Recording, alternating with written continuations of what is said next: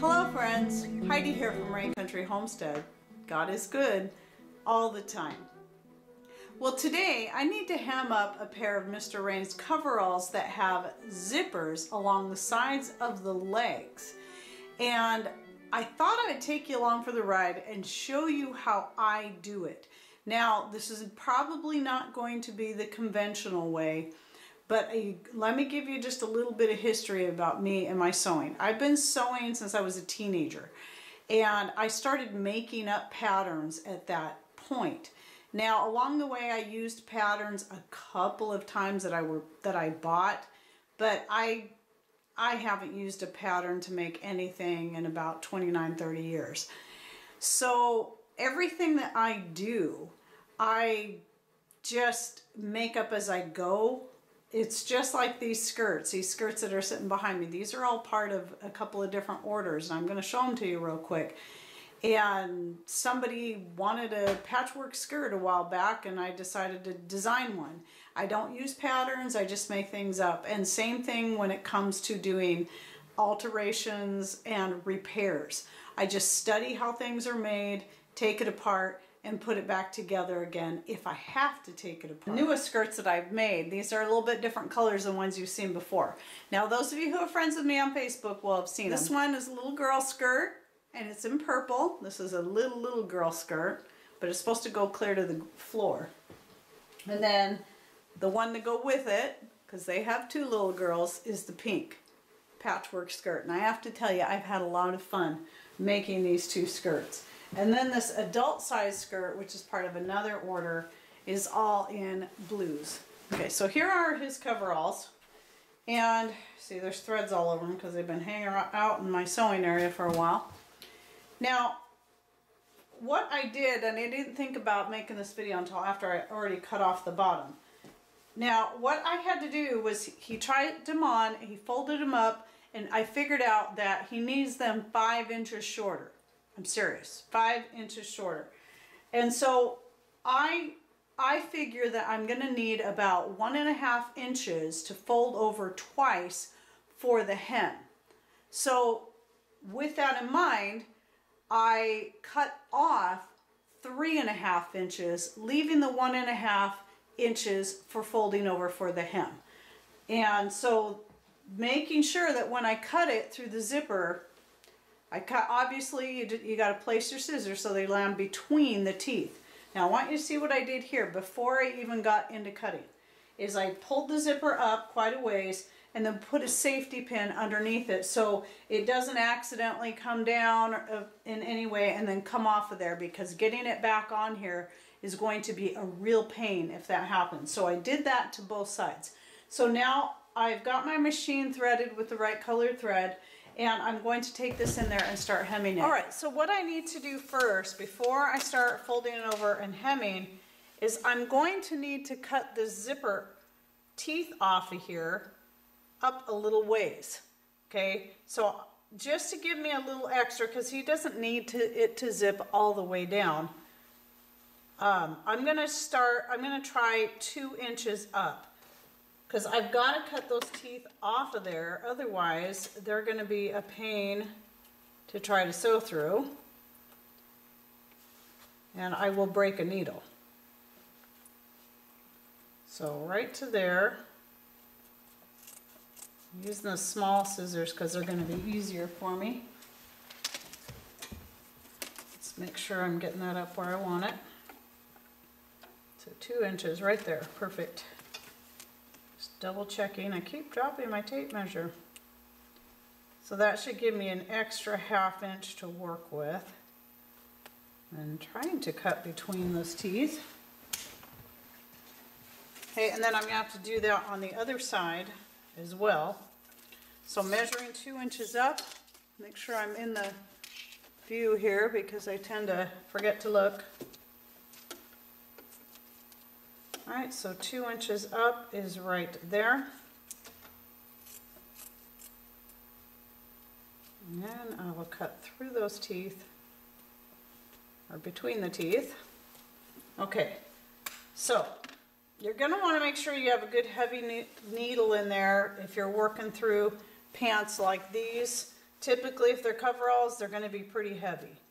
And right here on these edges, you've got a lot of thickness to go through, especially right here.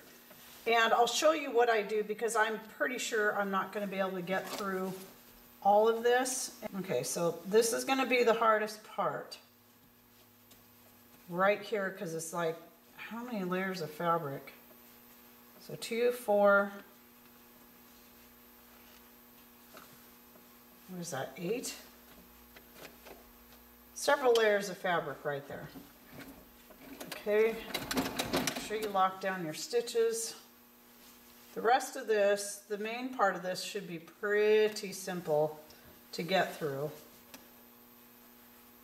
So I want that to be about 3/4 of an inch, the total fold. Looks like 3/4 of an inch. Typically, seems like it really doesn't matter a whole lot how big your hands are. Typically, right here is going to be an inch. If you have really big hands, most are very long fingers, it's probably going to be longer than that, but I measured to make sure. It just is nice if you know what your measurements are. Okay, I went through that. Okay, you have to be a little careful. You can't just go bombing through it. Otherwise, you're going to break a needle. So you have to take your time going through that much thickness. Okay, now I'm just going to fold this over. I'll have a couple more thick spots like that I'll have to go through. Like right here. So when I get up to that, I'm going to stop, and I find that the best way I can do this is to kind of do it a little bit by hand and by foot. If you're using an electric machine, you don't need your foot obviously, but just kind of use your hand to turn that wheel to get through there. That's going to be probably your best way to do it. So this actually is going easier than I thought on those thick parts. And on this end, it's not near as thick, so that's good. And I can cut a few more teeth off of there. And there we have it. All right, so obviously you can see I moved the camera in closer, and so when I do the other leg, I want you to get another view. So I'm doing my measurements for the zipper. I'm going to go just a little bit above that this time.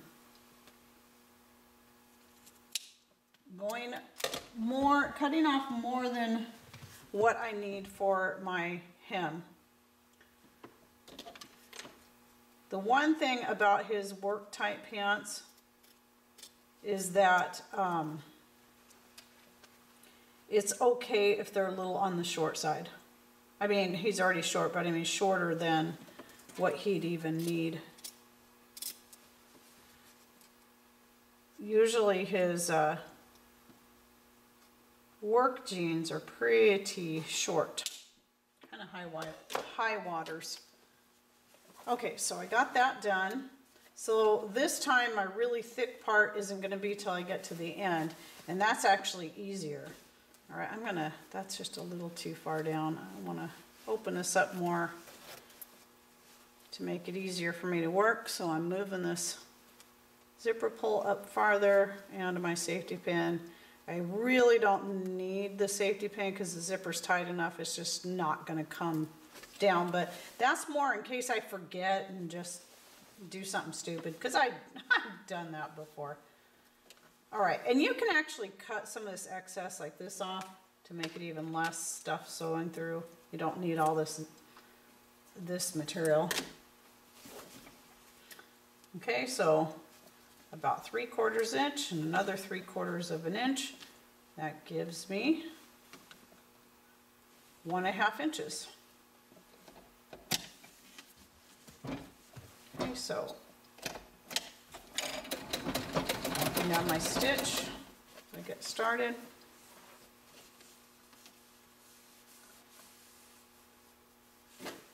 Always like these longer pieces where once I get going I can just sew.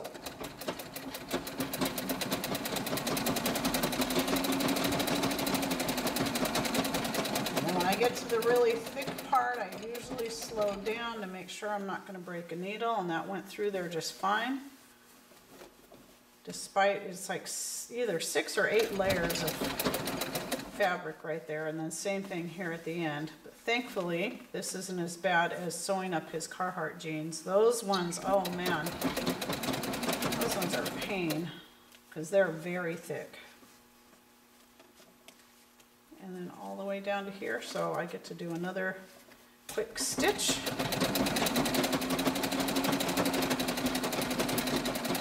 Okay, coming up to the thick part, so I'm going to slow it down. Now it looks like I don't have to do this by hand. Good. A little cockeyed there on this end, but that's okay. No one's going to notice that. All right, so there's that part. There's the hemming.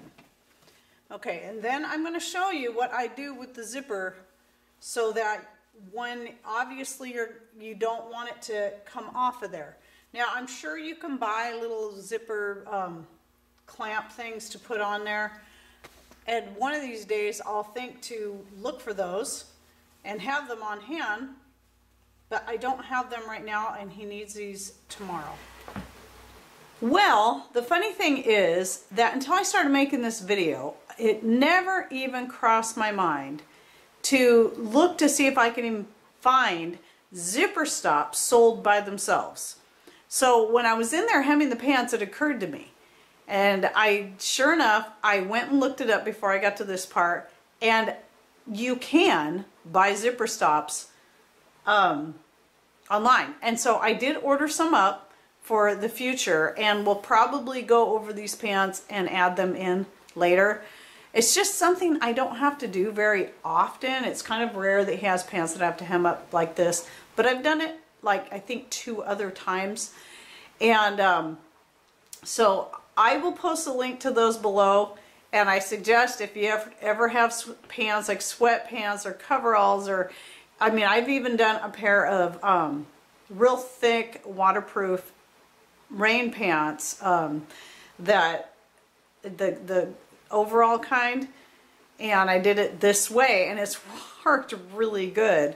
So it hasn't really been needed. So this is going to be if you need to hem pants in a pinch and you don't have zipper stops on hand. What do you do? Because like I said, he needs these tomorrow, and I'm not going to probably get those zipper pulls until next week. Here's what you do. Get yourself some sturdy thread, and of course I chose kind of a gold color. Well, it's about the only color I have in this thick of a thread. And then you're just going to get to the bottom, go down to the bottom of where and you're going to have to do this on each side of your zipper, and you're just going to whip stitch a whole bunch of stitches right in there. And notice I'm going a few teeth up just to be on the safe side. And you're just going to keep throwing in a whole bunch of stitches. Now this is obviously going to take longer than your zipper pull, because it's clear to me, and I thought about this before I even looked at them, that all you need for the zipper stop, that is, all you're going to need for that is a pair of pliers and just pinch it on there. Now I've replaced a zipper pull before recently for a friend, and I found out that was actually super easy to do because you don't even need pliers for that. It just snaps together, and very easy to do. But however, this really is a great way to do it in a pinch. And it's easy. Anyone can do this part. And if you can hem, it really is not hard to sew by hand. In fact, I think I've mentioned it in other videos. I've been in situations with some of my previous electric machines that didn't want to sew right in the middle of costume making time of the year for the dance shows. And I found myself having to make a couple of sets of costumes and sewing them all by hand. And I was surprised at how quickly I was able to do it. And it was kind of fun. It was relaxing because I was able to do it while just, you know, watching a movie with Mr. Rain. I just want to show you how easy it is to do this. And so I'm going to move on to the other side here real quick. You want quite a few stitches because you want to make sure that your zipper pull will come to a stop. So I'm going to go back this way so I can tie a knot in this. And then I'll go ahead and do the other side. Obviously I still have 3 more to do because I got to do the other whole leg. And then I'll show you how it works.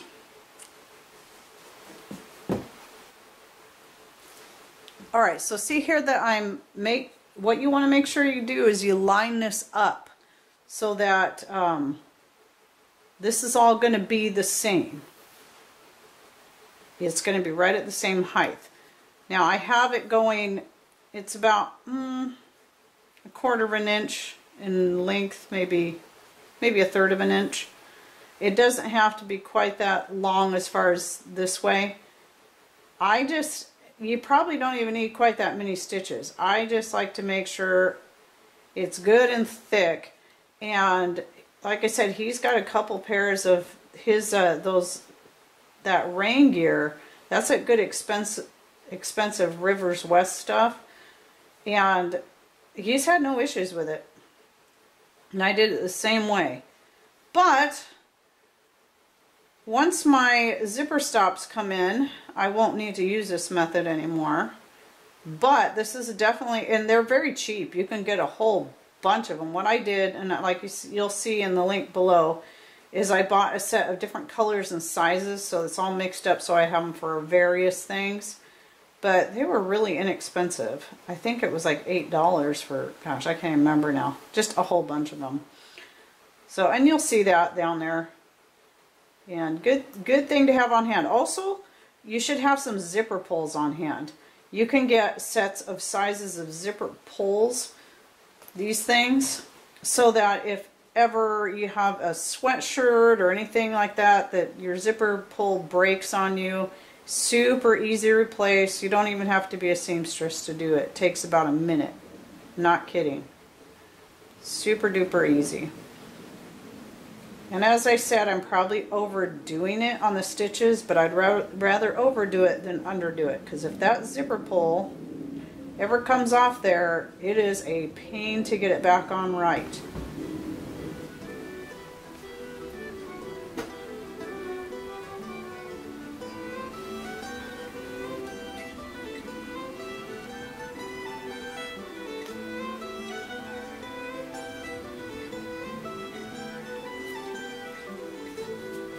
Alright, so when it gets to the point that you can barely get your needle through there anymore, that's probably good. Come back through.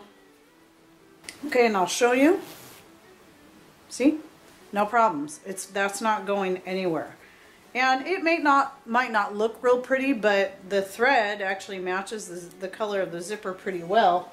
And so no one's going to notice that, I mean, down here, and it's on, I believe it's on, no, it's on the outside, but still, no one's going to notice that. No one's going to see that. So at least if you're in a pinch, this is going to work. So I still have the other leg to do, but anyway, there you go. So how to hem a pair of pants with a zipper on the side in a pinch. And then also, when those come in, maybe I'll do another video showing those and how you can use those. And that's something else too. If you don't have the money, let alone just don't have, like me, I don't have the time to run out and try to find those things. And ordering them up, I don't know, you know, they're not going to be here in time when he needs these tomorrow. But if you don't have the money, even if it's only $6 or $7 to run out and buy zipper stops, then just a needle and thread will do it. Hope that helped, gave you an idea of a frugal, easy way that you can fix a pair of pants like this.